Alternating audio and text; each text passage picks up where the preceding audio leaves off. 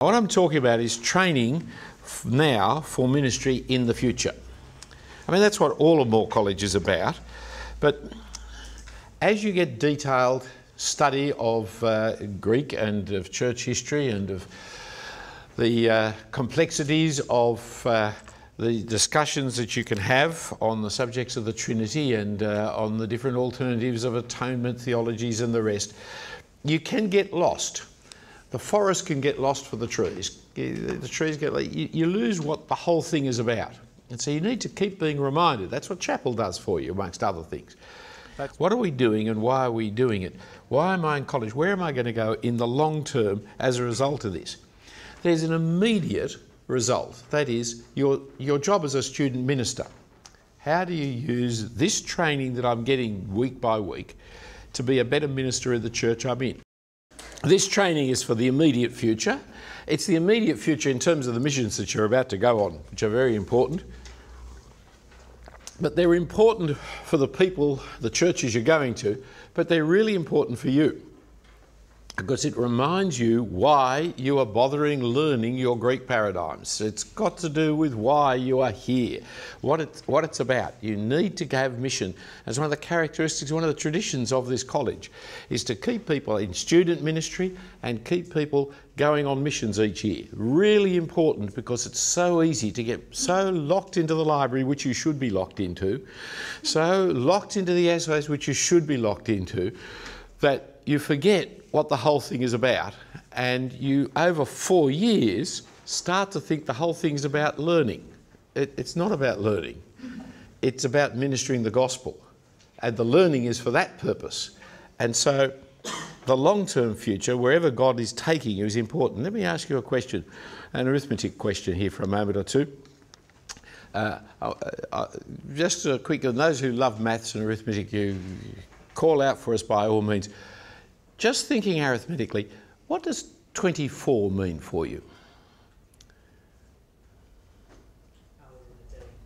Hours of the day. That's not mathematical, that's social, but quite true, yes? 2 times 12. Mm-hmm. 6 times 4, 2 times 12. 3 by 8. 3 by 8, good. 1 less than 25. 1 less than 25, yes. 5 times 5 minus 1, yes. Half of 48. Yeah, square root of 576, yeah? Good, okay. We'll come back to it. First point I want to make is evangelism is not an optional extra. Evangelism is not an optional extra. So there are 3 Bible passages on the left-hand side of your sheet which you should recognise. The top one comes from where, please? 1 Peter chapter 4, verse 11, where he's talking about there are speaking gifts and there are all the other gifts, and those who speak should speak the oracles of God. If you're going to be trained here in college to be a speaker in the church of the people of God, if you're going to be one who is going to be the mouth person, then what you have to speak is the very oracles of God, which is why you've got to study very properly. You've got to really study hard. You've got to actually make sure that what you are saying is what God is saying if you're going to be God's spokesman. That's really important, you see. But if you're going to speak the very oracles of God. 1 Peter 4:11, which is important. The second one is from 2 Timothy chapter 4, verses 2 and verse 5. People have these as separated, but they are actually the same thing. That is, those who preach the word are doing the work of an evangelist. It's not that he's saying, you've got to do all these things, Timothy. Oh, and also, seeing the evangelists are a lazy bunch, you do the work of an evangelist as well. No, it's by preaching the word in season, out of season, when it's of convenience to you, when it's not convenient to you, you will be fulfilling your ministry, doing the work of an evangelist, and this is what Timothy must be engaged in. Not 2 different things, it's the same thing. And the third quote comes from? In everything I do. Sorry? 1 Corinthians. End of 10, beginning of 11. Yes, the last verse of chapter 10, the first verse of chapter 11. Paul says, in everything I do, whatever it might be, I do all for the glory of God. But then he says, whatever I do that others may be saved. I put myself out for the salvation of others. And then comes the great punch in it. Be imitators of me as I am of Christ. This is not an optional extra for Christians. This is what Christian life is about. This is a true saying, worthy of all men to be received. Christ Jesus came into the world to save sinners. I'm going to be like Christ, and I don't care about sinners, and I'm not going to go into the world and save anybody, is completely illogical and inconsistent. If I'm going to be like Christ, I must go into the world to save sinners. See, what would Jesus do is a question we never need to ask, because we know what Jesus did. So you don't have to think up what would Jesus do in this situation. We know exactly what Jesus did. He came into the world to save sinners. That's what he did. And that's what you must do and I must do, because that's what the apostle did. And the apostle says, be imitators of me as I am of Christ. And so in everything we do, whatever it is that we are doing, seeking the glory of God and the salvation of other people is what life is about. It's how we live. So evangelism, you see, is not an optional extra for super spiritual Christians. It is just part of Christian living. And it therefore lies at the heart of the ministry of the word. Because if you're going to speak the very oracles of God, what are you going to preach? What are you going to speak other than the gospel? For that is the very oracles of God. The word we minister is the gospel of Jesus. You mustn't make evangelism as some subset of Christian ministry and of Christian life. Evangelism is Christian ministry, is Christian life. That's where we need to have it right at the centre. So when we look at the pastor's task, which you see at the top right-hand side of that thing now, when you look at the pastor's task, by pastor, of course, I don't mean counsellor, nor necessarily a pastor of a church, a pastor of a Bible study group, a pastor of a youth fellowship or a Sunday school. A pastor is a shepherd, and they shepherds a flock. Pastoral work is not personal work. Personal work is personal work. Personal work is really good. One-to-one is marvellous ministry. It's just not pastoral. A shepherd that only has one sheep has a very short future in the industry. Right? Shepherds have a flock, and you shepherd a flock. You don't shepherd a sheep. You shepherd sheep, but not a sheep. And so if you're going to lead a group of people, be it a whole congregation, be it just a Bible study group, if you're going to be shepherding, then it's not by being a counsellor in a single relationship, but it's the leadership of a group. And remember, the sheep always grow like their shepherd. And so if this is the case, you've got to be very clear about what the business people would call your core business. That is, you're leading the flock by teaching the Word of God, that is, preaching and teaching the gospel. Now, we use the scriptures to do it because that's the best way in which to preach the gospel, most faithfully, most clearly, because the scriptures make you wise unto salvation in Christ Jesus our Lord. The Old Testament scriptures do that, let alone the New Testament.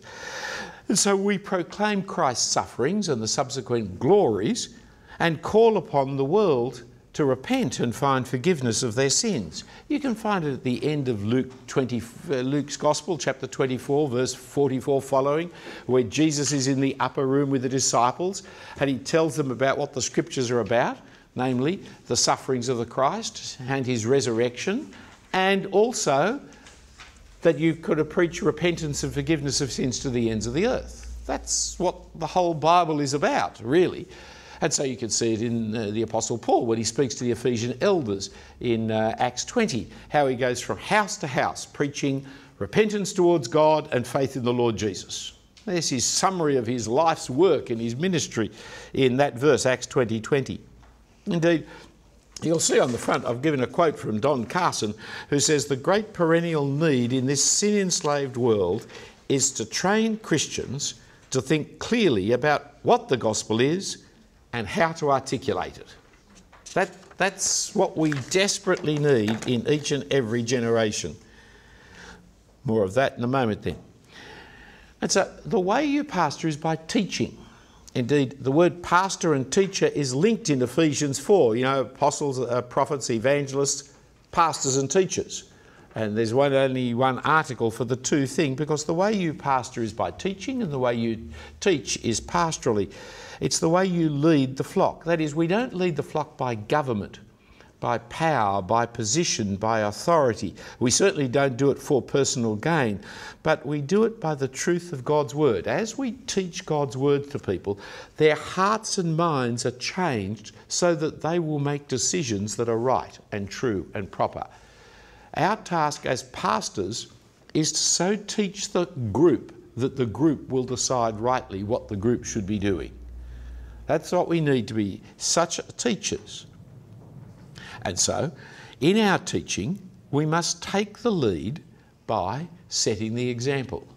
It's not just what I say, it's what I do. In fact, it's the opposite of what is commonly said. You know, don't do what I do, just do what I say. The Bible is consistent. It says, do what I do and do what I say, because I will say what I should be doing and I will do what I should be doing. So Paul, be imitators of me as I am of Christ.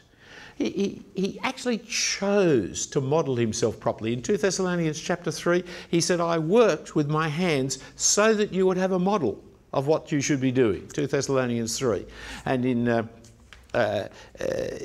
1 Thessalonians 2, he points to himself as a model. I was with you as a nursing mother. I was with you as a loving father.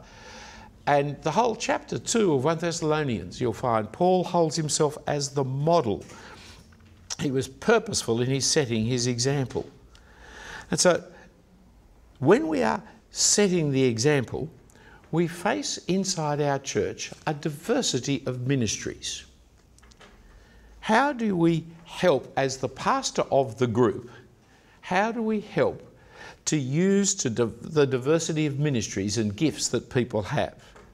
I mean, some will be treasurers, some will be administrators, some will be musicians, some will be in hospitality. So all kinds of people do all kinds of things in the Christian fellowship.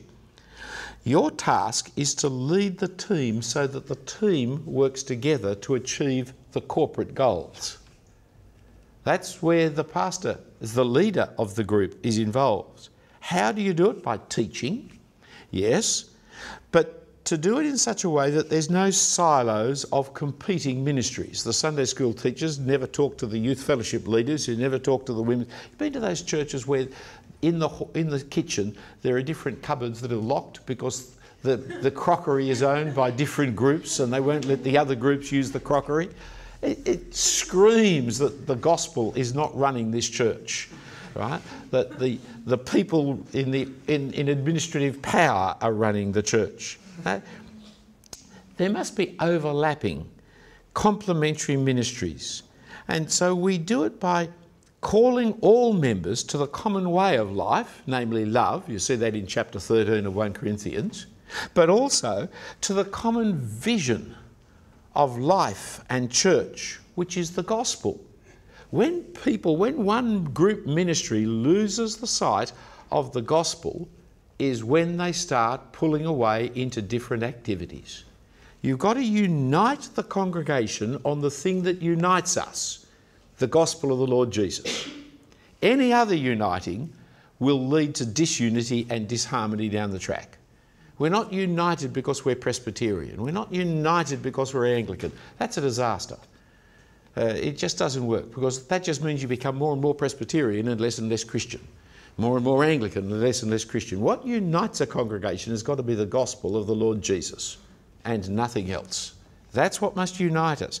That's the leader's responsibility, to teach the gospel, to so clearly articulate the gospel that the congregation are united with a common understanding of the gospel. Have this mind amongst you, which you have in Christ Jesus, who though he is in the form of God did not account it. But notice the appeal. Have this mind amongst you. You've got to have the same way of thinking as Jesus thinks. That's the role of the pastor, is to give people that same mindset so that they will work together harmoniously because they have the common view on life, the common vision. And so the vision is the gospel of our Lord, which must rule the church life, and it also needs, of course, to rule the individual members' lives. And so what is the gospel ministry and evangelism? That next heading seems a little bit strange. How can you have anything but a gospel ministry in evangelism? I'm saying now, how do you minister the gospel in evangelism as a pastor of a flock? Well, you must teach evangelism and you must model evangelism so that they will have the common mind of the world mission of the gospel. If the pastor is not evangelising, the congregational members will not evangelise.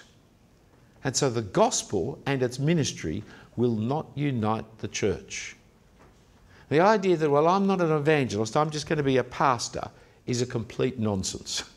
Because what you'll be is a non-evangelistic pastor. And a non-evangelistic pastor does not pastor the sheep properly. Cannot do that. You can't use pastoral Bible teaching as an alternative to being an evangelist. It just doesn't work, my friends. And it comes out in everything. Now that I'm not preaching 4 times every Sunday, I'm going and hearing other people preach every now and then in different places. And I can tell the preachers who are evangelising and the preachers who are not evangelising from their sermons. Just the way they read the Bible, the way they understand the Bible, the way they preach the Bible. I don't have to go and ask them, you know, have you been evangelising lately? I know they haven't, just by the way they read the Bible. And I know they have because of the way they read the Bible. It's as clear as a bell if you know what you're looking for. It's very apparent. And there are some that you think, I don't think he's ever shared the gospel with anybody, because the way he reads the Bible is not through the gospel. It's through the technicalities of exegesis. It's all very correct.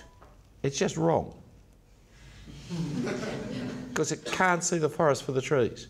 We investigate each tree individually, but we have no idea what the whole thing is about. Because the heart of the matter, the gospel of the Lord Jesus Christ, is not the heart of the preacher, which is very sad. And the more erudite and the more fluent and the more impressive he is, the sadder it is. Because the church will be very erudite and very impressive. But the Lord Jesus won't be preached. And there is a real problem, and people will not be reaching out to their neighbours with the gospel. So, well, how to teach evangelism? That is, it's not sufficient to know your Bible well. It's really important that you do. Don't get me wrong. You must, don't waste your time here at Moore College. You must come out here with the best knowledge of the Bible you can. But that's not enough. You also have to learn how to teach the Bible. That's another skill set. You can have all the knowledge in your head and not be able to teach it. I heard one famous evangelical theologian here, came from overseas, visited us, gave us a couple of talks. Great one. I'd read his books, fantastic.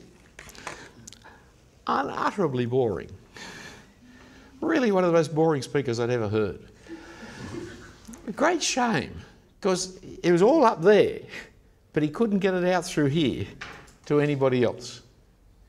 I was in England at one time, a very famous speaker was speaking there. I was sitting next to him, pearls of wisdom were flowing from his lips. My wife was with me, we were writing notes, we were furiously writing notes. We looked around, there were 35 curates, basically, assistant ministers there in the room, recent graduates of colleges. We looked around the room, Helen nudged me and pointed it out to me. Everyone in the room, other than Helen and I who were taking notes and the speaker, were asleep. Literally, physically. He'd lulled them all off to sleep. Delivering what were articles that, the way he spoke, it was just like an article from the New Bible Dictionary. You know, it was just, the content was brilliant. The delivery was soporific. It just, you've got to learn how to teach, as well as what it is that you've got to teach. Now, When it comes to evangelism, there's many and diverse ways in which you can evangelise. I don't want to put evangelism into a straitjacket, as I'm going to talk about 2 ways to live in a few moments' time. There are all kinds of courses and programs, from Evangelism Explosion to the Bridge to Life to how do you know God personally. There's all kinds of programs for teaching people how. But which ones are you going to do, or I would encourage you, which one are you going to do, because it's best to unite the congregation. It must be theologically faithful to the gospel and to evangelism. That's the hallmark of it. There's no point training people and teaching people evangelism, an evangelistic method or evangelistic content that is not right. That's a disaster. It must be effective in enabling average members, the average member, not you, not me, the average member of the congregation, to know the gospel, to share the gospel when opportunity arises, and to unite the congregation with a common understanding of the gospel. If I've got an evangelistic package which is so complicated that only Moore College graduates can use it, that's not going to do the job. That's not going to help. I've got to make it as something that the average member of the congregation can use, which will be beneath your dignity, you proud and arrogant person. And so I want to commend to you 2 ways to live. I get embarrassed about commending it, so I've written Don Carson's commendation on the back. Just to help you see that here is the great Uncle Don who can tell us. And it's a thoughtful part of his book, Gagging of God. At the risk of oversimplification, most evangelistic tools in the Western world are subject of subsets of systematic theology. By this I mean that they tend to ask atemporal questions and give atemporal answers. There's nothing intrinsically wrong with this pattern as long as the people to whom it is presented have already been brought up in a Judeo-Christian heritage, which of course in America is much more common than in Australia. But if you present these atemporal outlines of the gospel to those who know nothing about the Bible's plotline and who have bought into one form or another of the New Age theosophy, how will they hear you? In short, the good news of Jesus Christ is virtually incoherent unless it is securely set into a biblical worldview. In the last few years, several evangelistic tools have been created that are far more sensitive to the Bible's storyline. The first of these, to be prepared, is still the one of the most effective 2 ways to live, presents Christ in 6 steps. The 6 steps offering in contemporary English something of the Bible's plot line as the necessary framework in which to understand the gospel. Thank you, Don. Couldn't have written it better myself. And there's only a couple of big words in it, which is unusual for Don. Now, let me commend to you, see, what is 2 ways to live? First thing to understand is it's a catechism. That is what it is. It is a catechism. It is a way of teaching. It's not an evangelistic tract to be given out. It's published as a tract. I'm sorry that it is in some ways, because that misleads people. It's a very useful thing to have as a tract. I've got it as an app on my phone as well. But it actually is a catechism to be learnt off by heart by Christians. That's what it's written to be. That's what its aim is. It's not a strategy for evangelism. Every now and then we would go out and talk to strangers on the street, people get converted. Marvellous, wonderful. But if you think we're going to reach the world by going out and talking to people on the street, think again. As a strategy, it's not the best strategy. That's not the purpose for doing it, really. It's a gospel catechism for Christians. Now, the catechisms you know, if you know any, are written in the Reformation. So the Anglican one is all about the sacraments, because that was the big fight in Anglicanism. The Presbyterian one is all about everything in life, because that's Presbyterianism. This is a catechism for 21st century Gentiles. It's not for Australians. It's used all over the world. It comes from here, but it's 21st century Gentiles. It's not for Jews, because you wouldn't bother teaching Jews about creation. They know that's the bit they all agree on. And so in the gospel presentations in the book of Acts, etc., he never discusses creation except when he talks to Gentiles. But we're mainly talking to Gentiles in Australia and the world today. And so it's 21st century Gentile. It follows the logic of the Bible, which is what Don's point is about. Now, that's what this sheet is, in case you didn't know. This is more of what Two Ways to Live is than a tract is. But it really is not even about that. What it's about is being able to draw it in 6 pages. And you just pick out a page, you get a napkin at the restaurant, and you say to the person, let me explain to you what Christianity is about in just 6 ideas, because there are 6 great ideas. And so the first one is, see, God is the ruler of the world. That's why I represented him as a crown, because God is the ruler of the world. He's made the world, and he's made everything in the world, and he's made man as the ruler of the world under his authority. And so I have 6 pictures, you see, that are the catechism of the gospel. So as you look down there, you might like to be writing in there, giving you space to doodle the pictures yourself. They're all dead simple pictures about the fact of humans' desire to run the world themselves without God. And so they make themselves reject God. And so then you have the one about judgment, which talks about it's appointed unto all men to die once, and after that the judgment. And then it talks about the atonement with Jesus coming into the world.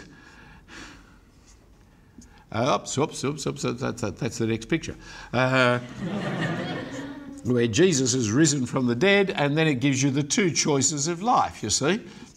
Either you run the world your own way, your own life your own way, or you accept Jesus as the ruler of your life, and it presents that's what Two Ways to Live. It's about drawing 6 diagrams in order to explain the gospel in 6 steps that follows the Bible's pattern. Very simple. But it's to be learnt off by heart. That's the whole script. It's not a very long script to learn off by heart. But that's the aim of it. Now, why do you do this? I can walk into a room and ask a group of educated people, 24, and you can immediately think of all connections. 12 and 2, 8 and 3, 6 and 4, half of 48, 1 less than 25. How can you do that? Because you all went to primary school. And in primary school, they drilled you in the times tables until each number has a kind of location in your head. There's a map where you can drop a number in. If I said to you it's 36, you're already thinking, aren't you? Right? Some of you aren't. I know, it's really difficult. But you're already thinking 6 6s, and you're already thinking 3 12s, and you're already, right? Each number has a set of relationships built into it because you were taught it properly in the first place. Two Ways to Live is a catechism like the times table. It teaches you the basic gospel presentation outline, so that wherever you are, when any subject comes up, you can say, oh yeah, that's connected to this and that's connected to that. People start talking about sin, about any problem in the world today, immorality of the world. You think, oh, hey, I'm on page 2. Now, they won't understand page 2 unless I take them back to page 1 and then move them on to page 3. But I know where I'm going because, you know, if they talk about judgment, you know, it's about time those people are punished. Yes, God is the great punisher. He believes in judgment. I can go there immediately, you see, because I know. But you won't understand why you're going to be under judgment unless you get to, we all reject God. But I know where to take the conversation because I know how it all fits together in my head, because I've been catechised in it. Just like I was catechised. And most Christians today aren't catechised. And so they've got vague ideas about the gospel, and when the conversation comes up, they give their vague ideas. And they don't know how to move the gospel to repentance towards God and faith in the Lord Jesus. They don't know how to close the deal, as the salespeople would talk about. And if you don't know how to close the deal, you'll never take people through the process, through the logic of it. What this is a training program is a catechism for people. It's theologically sound. Last year I did 6 lectures at this time of the year about the theology that lies behind that. But what would you want in a gospel presentation? You've got it here. Creation, sin, judgment, atonement, resurrection, response. What other subjects are there that you would want in the gospel? They're all there. And under each one of them, there's just a few points to remember. Under creation, what do you need to remember? Well, you need to know that God is the creator. He's the ruler of the world, that he's made the world, and he's made humans in a particular place in the image of God, in a particular place. And that's what you need to know about it. What do you need to know about sin? Well, you need to know that we've all sinned. We need to know that sin is rejection of God. We need to know that we try to run our life our own way. And we need to know that we actually lose control of the world because of it. What do I need to know about... See, each of these little sentences here is the summary of what you need to know under those doctrines. There's loads more you could know, but this is what you need to know in order to be able to present the gospel. It's secondly, memorably delivered. It's kinesthetic. As you speak it, you draw it. Now, those of you who are typing notes, mistake.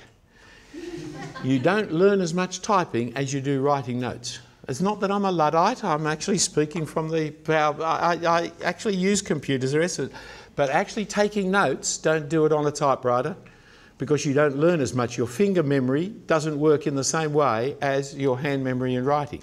Learning kinesthetically is an important part. Learning visually is an important part as a way. So you learn by words, by visuals, by doing at the same time. It's the easiest way of having a catechism that you'll be able to take on board. Thirdly, it's got to be useful for ministry. And this is because it's a way of presenting the gospel to people.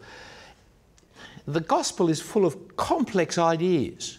Many, many complex ideas. The idea of creation, the idea of God, the idea of sin, the idea of judgment. They're complex ideas before you've reached the atonement. Yet without these three ideas, Jesus dying on the cross is one of the most meaningless things that has ever been said. So you talk about Jesus dying on the cross with someone, to get them to understand it, there's lots of background complex ideas that you need to be able to convey to people. This is a way of organising those complex ideas in a way that best people can understand. So it's all written in non-religious jargon. We don't talk about sin, we talk about rejection and rebellion. We don't talk about faith, we talk about submitting our lives to Jesus or trusting Jesus. We don't talk, it's a whole get rid of the jargon and speak in normal English, Aussie English, to people about it. And so it also means you can control the conversations. If you use a piece of paper like this, you've drawn up 6 things, you say, well, look, let me finish before we answer your questions, you know? And, well, yeah, that question's really good. It's because you haven't understood this one. Let me go over this again. Actually doing it physically, visually, you can control a conversation much better than just talking to people where you get taken offline and you never get back to where you wanted to get back to. It comes to the point of response. Itself, it's not a method of evangelism. It's the method of training, catechising Christians to evangelise and uniting the congregation on the gospel. Because when I've got the whole congregation knowing the gospel in these words, well, we all know what the centre point is, don't we? From here on, we can teach beyond that. It's an understanding of the gospel, which of course is critical in living it and uniting the congregation, but it's also critical in sharing it with others. If you don't understand it with absolute clarity, you'll never teach it to anybody. And this, just clarity, that's what this is about. It's getting the absolute thin edge of the wedge before you put it in. And so, learning the gospel, it's not automatic when you convert it. Pastors have to teach it to people. It's relating it to conversation. See, the best spontaneity is planned, prepared and practiced. That's the best spontaneity. If we don't know where we're going in a conversation, we're bound to go nowhere. If we don't know where we're going in a conversation, if we do know where we're going, we can turn the conversation to the direction we want to go. But that means you've got to know a clear gospel outline, because from that you can be flexible. But without it, you can't go anywhere. Now, as I say, do another one if you like, you know, do the Bridge to Life. It's Arminian, and if you're an Arminian, you'll feel happier with it. But if you want to follow a Calvinist one along the lines of biblical theology, 2 ways to live is where you need. That's your home country, right? Just mention this little point to you. It's also important that you experienced in the difficulty. See, med students, doctors are taught by, they're trained by, you watch one, you do one, then you teach one. That's how they learn to operate. You watch someone operate, then you do the operation, and then you teach it. Just watching it never teaches you how to do it.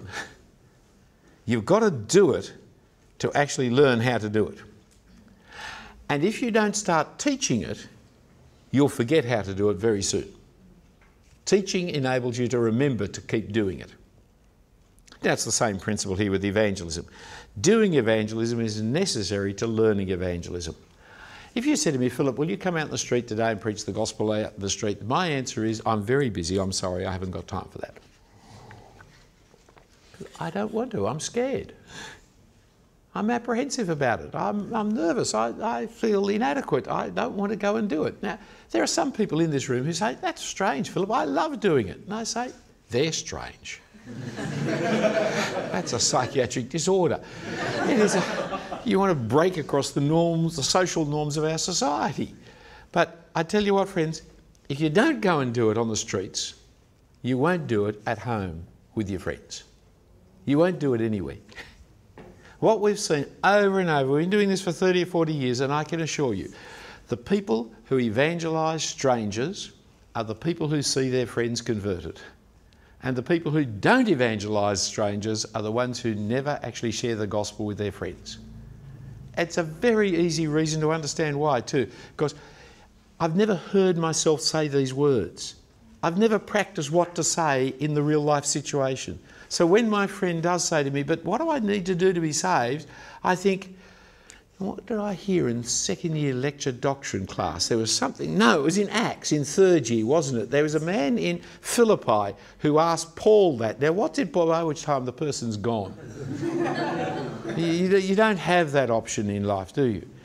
If you've done it over and over and over with people, when the real life situation happens, you know exactly what to say and how to say it, and you've heard yourself do it, and you'll be able to.